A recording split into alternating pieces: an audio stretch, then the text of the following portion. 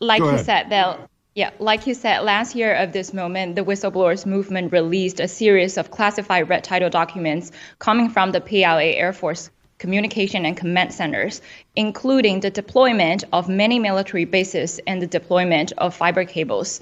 These operations were primarily targeting its operation against Taiwan.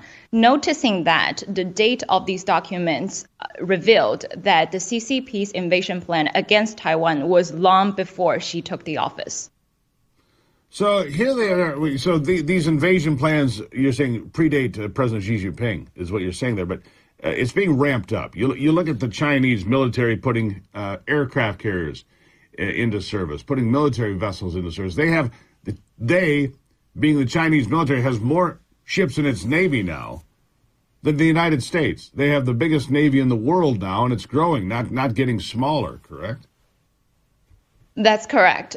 Well, one of the most important thing was looking at these documents. These military bases were primarily deployed and built underneath kindergartens, universities, hospitals, residential areas of major populations. We can tell that the Chinese Communist Party had long-term planned out its operation and maybe destroy of its own civilization and population. So let me get this straight. You're saying that these military bases, complete with fiber optic cables, communication centers, operations command centers, you might call them, are subterranean, beneath hospitals, or in close proximity, or they're actually underground, like with hospitals, so that they're using civilians as protection.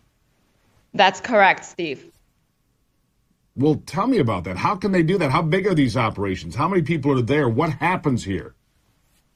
Well, I think one of the most concepts that the Chinese Communist Party had raised in the past decade was to mix and combine the civilians with the military, primarily by deploying these centers, military bases into residential areas. Many people wasn't aware of how they were impacted by the military force.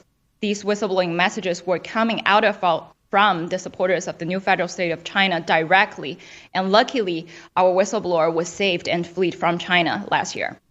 Which is fortunate. So as we sit here and we get distracted by all these things that I was talking about, the People's Liberation Army, the Chinese Communist Party, Xi Jinping and all of his lieutenants are planning to execute the invasion of Taiwan. There's no question about that to me. They consider Taiwan to be a rogue province ever since Chiang Kai-shek fled back in 1949. They believe it's a rogue province. Of course, they believe the whole world's a rogue province.